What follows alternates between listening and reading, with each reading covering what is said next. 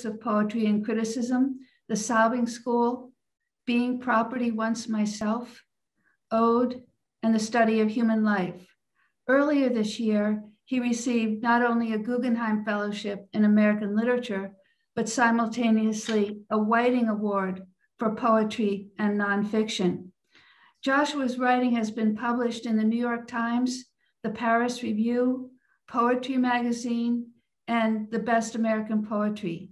He currently lives in Boston, Massachusetts, with his wife, Pam, and his very young son, August, and their animal companion, Apollo 5. Thank you for being here, Josh.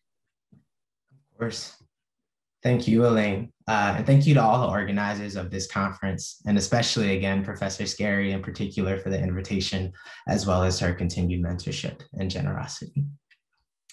So today I'll be sharing a suite of poems that speak not only to the particular geopolitical concerns that have already been broached at today's conference, but to the ways that those concerns have long been braided into the literary traditions of writers from across the African diaspora, particularly those living and working in the United States.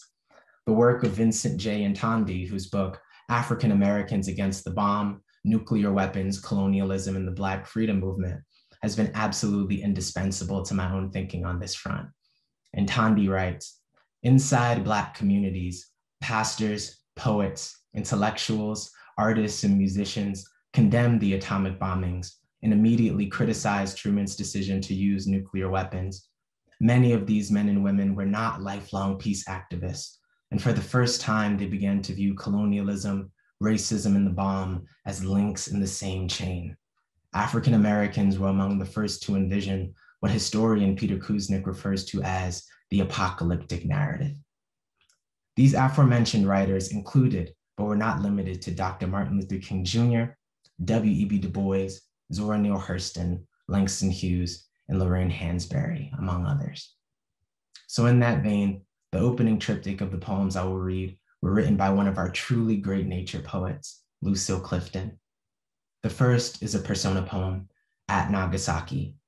The second is entitled, The Beginning of the End of the World. It takes up the apocalyptic narrative and employs it toward radical ends, staging an encounter between humans and cockroaches on the cusp of nuclear war. The third is The Last Day, and imagines human life in the wake of global catastrophe. 1. At Nagasaki. In their own order, the things of my world glisten into ash. I have done nothing to deserve this, only been to the silver birds what they have made me. Nothing. The beginning of the end of the world. Maybe the morning the roaches walked into the kitchen, bold with their bad selves, marching up out of the drains, not like soldiers, like priests, grim and patient in the sink. And when we ran the water, trying to drown them as if they were soldiers, they seemed to bow their sad heads for us, not at us, and march single file away. Maybe then, the morning we rose from our beds, as always, listening for the bang at the end of the world. Maybe then, when we heard only the tiny tapping and saw them dark and prayerful in the kitchen. Maybe then, when we watched them turn from us, faithless at last, and walk in a long line away.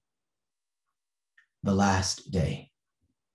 We will find ourselves surrounded by our kind, all of them now, wearing the eyes they had only imagined possible.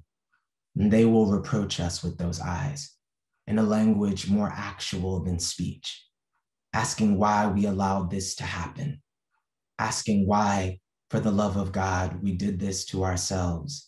And we will answer in our feeble voices, because.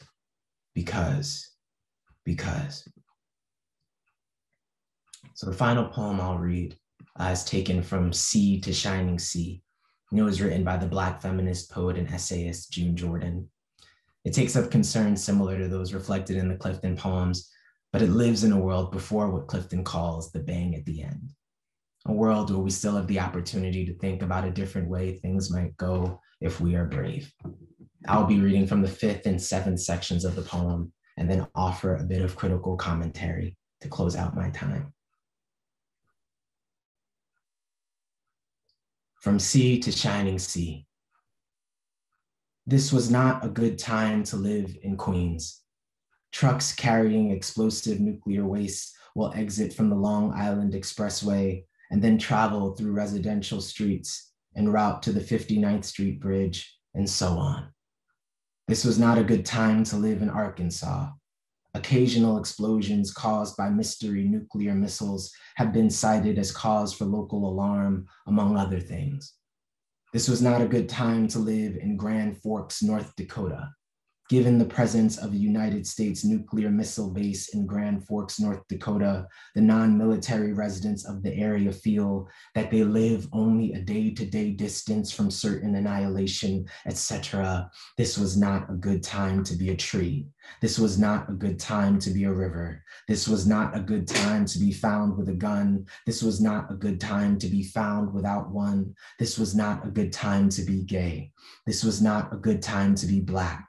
This was not a good time to be a pomegranate or an orange. This was not a good time to be against the natural order. Wait a minute.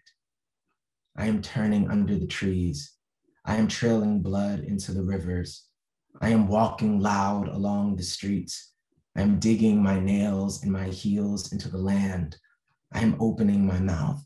I am just about to touch the pomegranates piled up precarious. This is a good time. This is the best time. This is the only time to come together, fractious, kicking, spilling, burly, whirling, raucous, messy, free, exploding like the seeds of a natural disorder. Jordan coins a new phrase, natural disorder, to describe the coalition of figures she assembles at poem's end. Human and non-human, living and non-living, river and tree and pomegranate, all gathered together under the same banner. All of these named actors persist in what she calls a certain day-to-day distance from annihilation and are, on this basis alone, imagined as existing in a kind of agonizing, astonishing solidarity. Across borders of experience and opacity, there exists the chance for not only collaboration, but truly revolutionary action. Jordan reminds us that our present conditions are not without precedent, and that just as sure as our worst fears can only be defeated once they are reckoned with and imaginatively engaged, we likewise need not think that we are without the instruments we need in order to survive and to craft a more capacious vision of our shared vulnerable world anew. Thank you. Thank you, Joshua.